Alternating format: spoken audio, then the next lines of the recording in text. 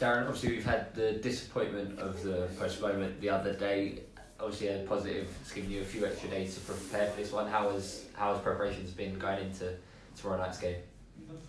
Yeah, I mean, I don't know that it's a positive that we've had an extra few days. I understand what you're saying, but the boys are chomping at the bit to get back on the pitch. It's been very interrupted, hasn't it? Since we've turned the year, to be honest, and especially after a decent enough performance at Solihull, but not the result we wanted. The lads want to get back on the grass and put that right again. So. Although it's given us an extra couple of days to prepare, the work we've done and rest as well, that's important at this stage of the season for one or two of them. It's frustrating that we have to keep sort of preparing and then getting set back and preparing and getting set back. So, but can't control the weather, and obviously our pitch is not coping particularly well at the minute with the weather that we're having. Just looking at the last time we faced them in the league, bit of a slow start on that day. Looking at that game, is that motivation enough to go out and get a result tomorrow? No, I'm not a revenge type person. What happened that day was we did start slow. We didn't start particularly well, but very nearly clawed our way back to a draw. But we wasn't worthy of anything on the day, so that doesn't motivate me personally anymore. We lost 3 points that day, and as frustrating as it was, it was a long time ago now. And what we need to do is be motivated by the fact that we got beat in our last game.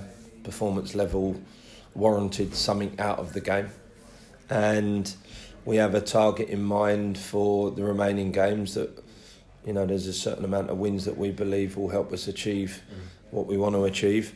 And that starts with the game tomorrow night. So it's not a revenge mission. It's an opportunity to perform well and potentially take 3 more points. You've mentioned over your last sort of couple of interviews how you've been a bit frustrated with the difference of performance from the first half to the second half. Is that something you'll be looking to change tomorrow?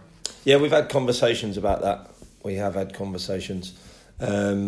Statistically as well, it actually backs our argument that we've started slower than we wanted but finished games strong.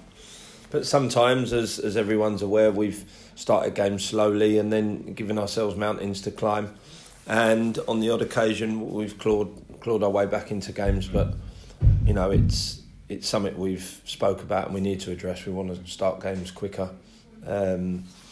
We've touched on 1 or 2 ideas that can potentially help us start quicker.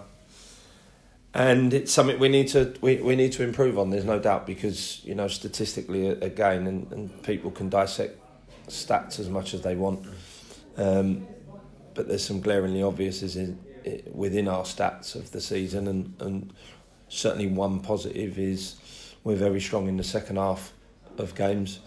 So what we need to do is make that better over the first half of the game, so that we haven't got that mountain to climb.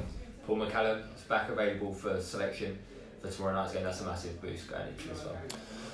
He's bursting at the sides, Macca. He's been here for a few weeks and played 30 minutes of football. It's been very stop-start for a number of reasons for him. But I like how he trains. I like how he is around the change room. He gets really wound up and frustrated in training because you can see that there's a winner inside him. So I like that. I do like lots of his attributes. Obviously, fans see what he's about on the Saturday, but I like his attributes through the week as well.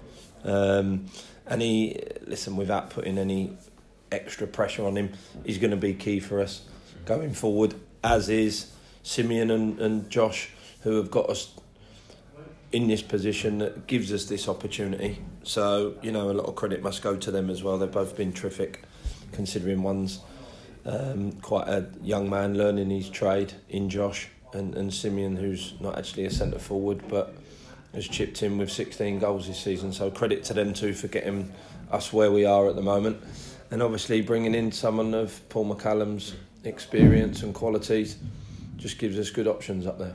Another impressive forward we have on the books, Efron Mason-Clark. You mentioned he had a successful operation on what was a minor injury. How's his recovery been since then?